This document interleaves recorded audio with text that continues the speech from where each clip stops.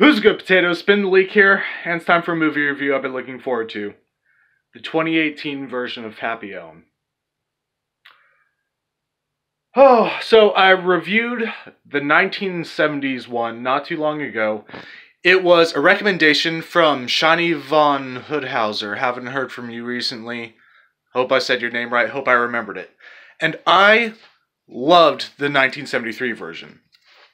And I've taken into consideration that this would have to be suitable for a modern audience, so a lot of things have definitely changed. Just a brief refresher. Papillon is a story of escape. Pappy is arrested for a murder he did not commit, and he is sent to French Guiana to serve out a life sentence. On the way there, he is hired by Louis Degas as his own personal bodyguard, who would then attempt to escape with him. Many more are included.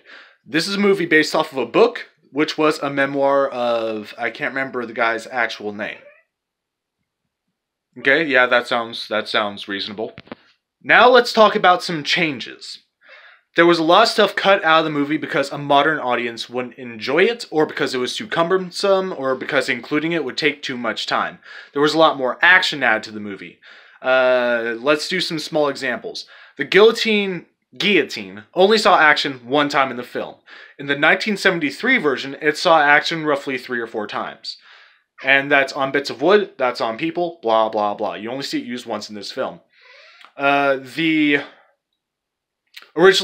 Pappy attempted to escape the first time around by hiring a butterfly collector, someone who purchased butterflies from the convicts, in order to escape.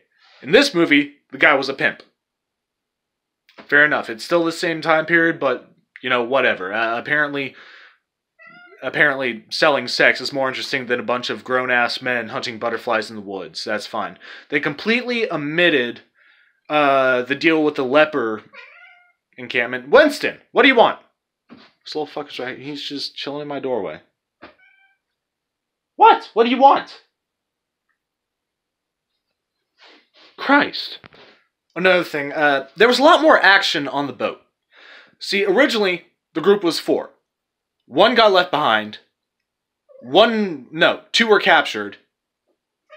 And Pappy reached land alone. Now, this time around, he reached land with Louis and I can't remember the other guy's name. I literally just watched the movie.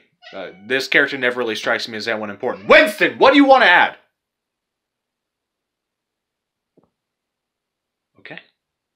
Okay. So, whenever Pappy lands in Colombia... You done? Motherfucker. I locked Winston out of the room. Whenever Pappy lands in Colombia originally, the remaining 2 of the group are captured, and he ends up getting taken in by a local tribe. He lives with them for a few months, years, you know, whatever, lives among them. Eventually they move on, and he finds his way to a monastery, where he is then apprehended. Yeah. In this movie, you're there with the natives. He wakes up in their village, and out of nowhere, none just comes out and goes, "Oh, you want to repent and all this shit?" And I'm not cool with that. That I didn't like. I could go on for a long time about all the stuff that they changed around.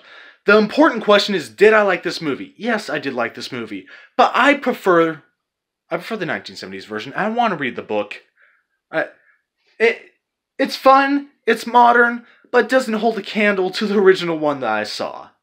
And the older one held up. This cut a few corners. It's still an excellent movie, and I am going to give it the same exact rating, 5 potatoes. I'm not going to go into detail with anything else. I definitely recommend that you guys check it out. Shani, I hope you're happy with this. If you guys enjoyed this movie review, go ahead and leave a like. You know, mash that fucking like button. If you disagreed with me, post a comment. I want to hear what you have to say. I want you to point something out, or maybe we could talk more in depth about the movie. I am way open for that. Like, comment, subscribe, keep on keeping on, and I'll see you in the next video.